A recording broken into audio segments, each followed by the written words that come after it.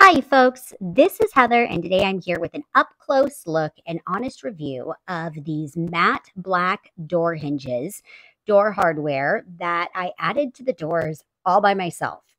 I'm going to tell you a little bit about them, show you exactly how I installed them, and hopefully this will help you and let you know that you can do it too.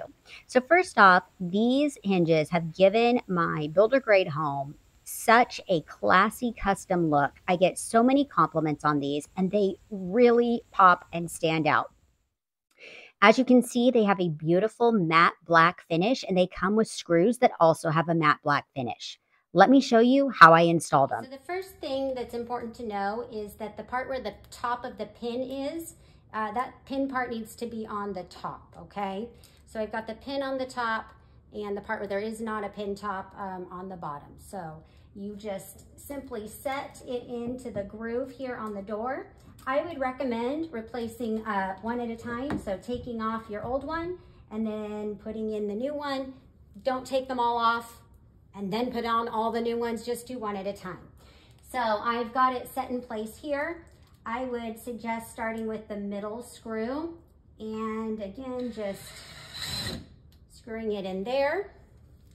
There are 6 screws total. So I would do one full side here.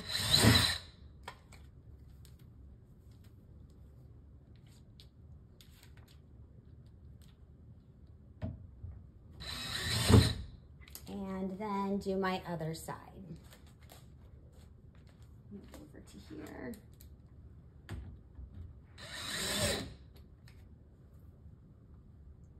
I did this probably the opposite way that I would suggest. I would actually suggest doing it on the door jamb first and then doing the side that's attached to the door.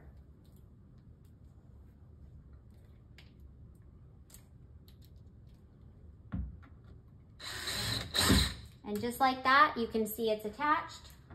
The door opens and closes.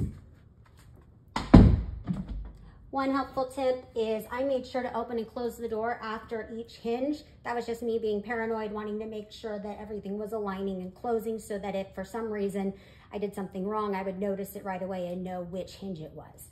But again, very easy to fix and replace. Like I said, I'm a 43-year-old woman. I did it all by myself. I did use a powered screwdriver, but you could use a handheld screwdriver if you wanted as well. I hope this helps you make your decision.